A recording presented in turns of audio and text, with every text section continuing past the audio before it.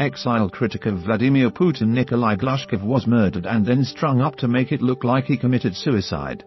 Senior sources claim the 68-year-old was found dead by his daughter Natalia at his suburban home in New Malden, South London on Monday night, just 8 days after the nerve agent attack on spy Sergei Skripal. Mr. Glushkov was one of the last surviving members of an ill-fated circle of Russian exiles led by Putin's enemy Boris Berezovsky, who was also found dead 5 years ago. A murder investigation was launched on Friday after a post-mortem examination revealed he died of compression to the neck. But the results show he died before he was strung up, suggesting someone wanted to make it look like suicide. Reports The Sun, a senior source close to the probe, told the newspaper there was clearly an attempt to hide that fact. Investigators are believed to be looking into the idea it was a staged suicide. The announcement of the murder investigation comes amid mounting tensions between the Whitehall and the Kremlin over the shocking chemical weapons attack in Salisbury. Russia is set to expel British diplomats from Moscow in a tit-for-tat response to the UK's expulsion of 23 staff from Moscow's mission to London, as tensions worsen between the two nations. A Scotland Yard spokesman said yesterday a murder investigation has been launched following the results of a post-mortem into the death of 68-year-old Russian businessman Nikolai Glushkov. Mr. Glushkov's family has been informed, the spokesman added. The Met Police's Counter-Terrorism Command, which has led the investigation from the outset, is now treating Mr. Glushkov's death as murder as a precaution. The command is retaining primacy for the investigation because of the associations Mr. Glushkov is believed to have had. Mr. Glushkov was jailed in Russia in 2000 and held at the notorious Lefortovo prison for 5 years until being cleared of fraud and money laundering and freed. He claimed political asylum in Britain and lived out of the limelight in suburban South London.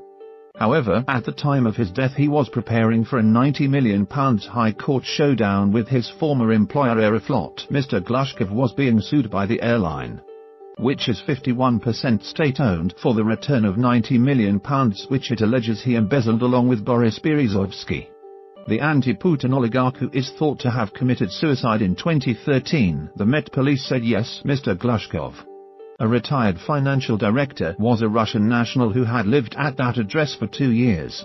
At this stage there is nothing to suggest any link to the attempted murders in Salisbury, nor any evidence that he was poisoned. It comes as police and health officials have identified 131 people who could have been exposed to the nerve agent that has left Sergei Skripal and his daughter Yulia in a critical condition. Intelligence agencies are working on the theory that was hidden in Yulia Skripal's luggage inside cosmetics or a gift and then opened in her father's house in Salisbury around March 4. While last year Mr. Glushkov was handed a second 8-year sentence by a Russian court in his absence over the alleged theft from Aeroflot, where he was previously finance director. Russia has not commented on the Met probe, but announced on Friday that Moscow has launched its own investigation into his murder and the attempted murder of Yulia Skripal.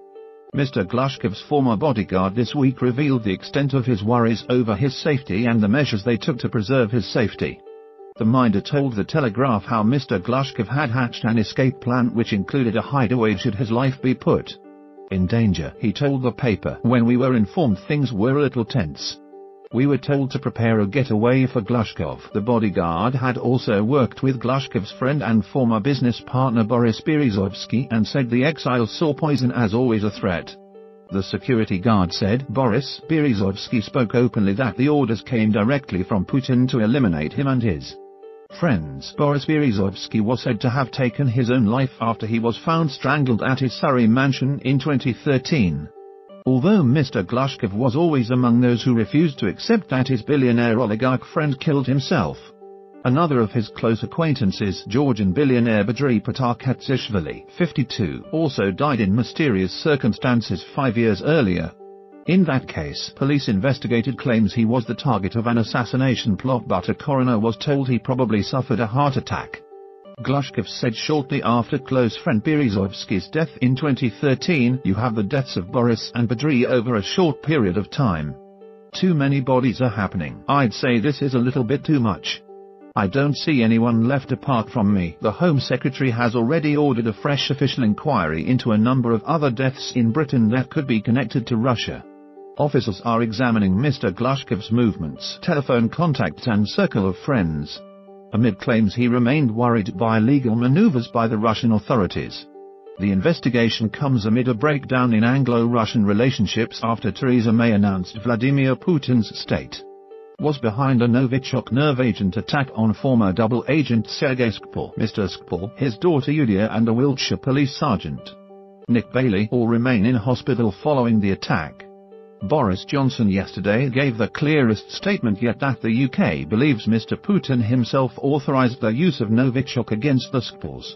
Our quarrel is with Putin's Kremlin and with his decision, and we think it overwhelmingly likely that it was his decision to direct the use of a nerve agent on the streets of the UK.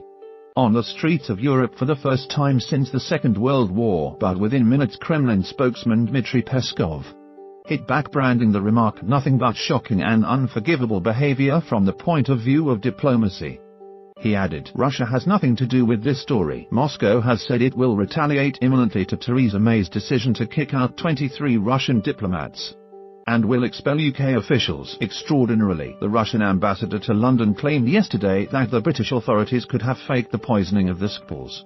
Speaking to the Russian state-funded RT television, Alexander Yakovenko said it was suspicious that information about the case, including photographs of the victims, had not yet been released by David Wilkes for the Daily Mail from a high-flying role at Russia's state airline to jail and then being forced into exile in Britain. The trajectory of Nikolai Glushkov's life all too chillingly reflects the perils of falling out of favor with Vladimir Putin.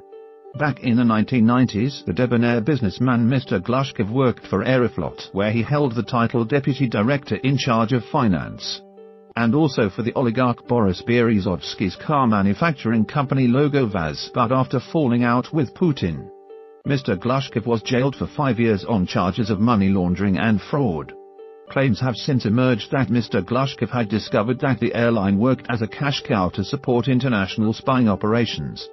Crucially too, he was also a close friend of Mr. Berezovsky, who, of course, had helped Putin to power in 2000.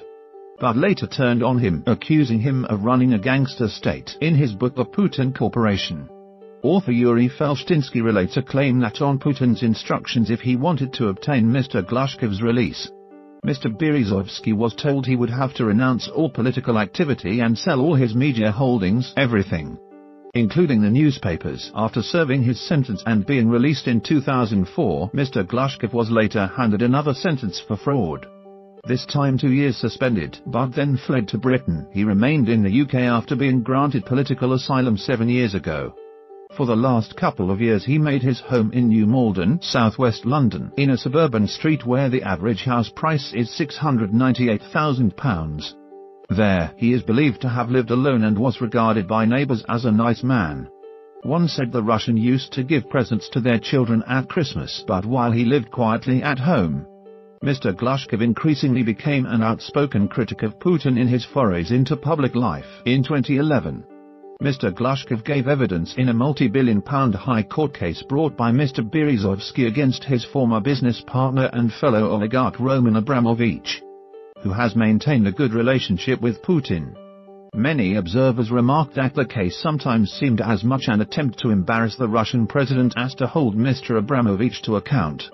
Mr. Berezovsky's claim was rejected by the court and he withdrew from public life. Then, in March 2013, Mr. Berezovsky, 67, was found hanged at his home in Ascot, Berkshire. Suicide was suspected and police found no signs of a struggle, but a coroner recorded an open verdict into Mr. Berezovsky's death. Mr. Glushkov was among friends and fellow Russian exiles who were skeptical he had committed suicide, saying in an interview that he was definite Boris was killed. He also referred to the murder of former Russian spy and Putin critic Alexander Litvinenko, who was killed in 2006 when Russian assassins poisoned him with polonium, a highly radioactive metal.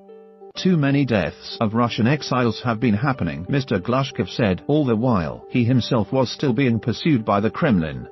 Only last year he was convicted in absentia by a Russian court and prosecutors demanded an 8-year prison sentence for Mr. Glushkov, claiming he had embezzled $122.5 million, £88 million, from Aeroflot. They alleged he had conspired with Mr. Berezovsky to carry out financial restructuring of the company and that the loans for this were then embezzled. Friends of Mr. Glushkov always saw him as a victim of politically motivated accusations. Now, in a tragic final twist, his life has abruptly ended at the age of 68. Russian exile Nikolai Glushkov, 68, became the third of an ill-fated circle of Vladimir Putin critics to die in mysterious circumstances on Monday, when he was found dead at his home in New Malden, southwest London. Glushkov, the right-hand man to Boris Berezovsky, a one-time fierce rival of the Russian leader who died suspiciously in 2013, may have been strangled to death in his own home. The third, Georgian billionaire Badri Patarkatsishvili, 52, was found dead in his Leatherhead mansion in 2008. Again under unexplained circumstances. At the time of Glushkov's death he was preparing for a £90 million High Court showdown with his former employer Aeroflot. Mr. Glushkov was being sued by the airline, which is 51% state-owned, for the return of £90 million which it alleges he embezzled along with Mr. Berezovsky. Reports suggested Mr. Berezovsky took his own life after he was found dead at his Berkshire mansion.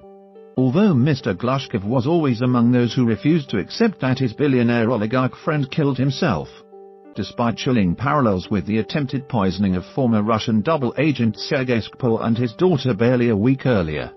Detectives said at this stage there was nothing to link the two attacks. There was also no evidence that the businessman was poisoned. The force said a murder investigation has been launched, led by the Counter-Terrorism Command, who will retain primacy because of the associations Mr. Glushkov is believed to have had. The Met said Mr. Berezovsky was a friend of murdered spy Alexander Litvinenko and a thorn in the side of the Russian regime.